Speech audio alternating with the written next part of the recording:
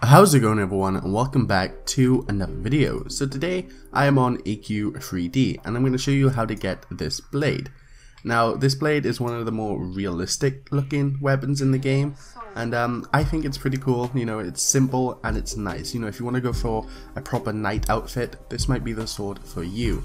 Now this sword is cosmetic only, so it has no stats, so you don't need to worry about that. It is a level 1, but you will need to be higher than level 1 just because the quest's gonna need you to kill some champions, and it's more of a 1v1 with some NPCs, so you're gonna need to be higher than level 1. So how do we get this? You wanna go to the arena battle concert, and from here you wanna go through this door down here.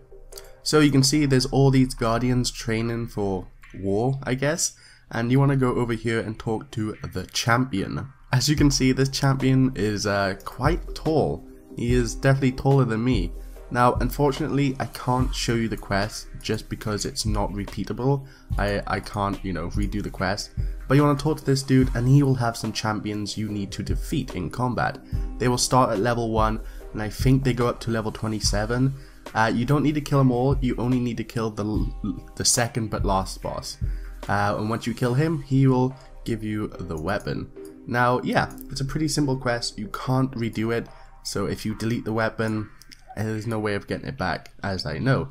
So guys, that's it for the video. I know it's pretty short, I just want to let people know that hey, this weapon's in the game, you can do it like this. I'm sorry I can't show any more info just because I can't repeat the quest. If I could, I would go through all the bosses with you guys. But yeah, and I don't have an alt high enough to do any of this. So yeah guys, this is the weapon. It looks pretty cool. It would definitely go well with like a knight outfit, you know, a proper old-fashioned knight. And yeah, I think it's cool. So guys, that's it for the video. I hope you enjoyed it. If you did, remember to leave a like, comment and subscribe. And as always, I'll see you in the next one.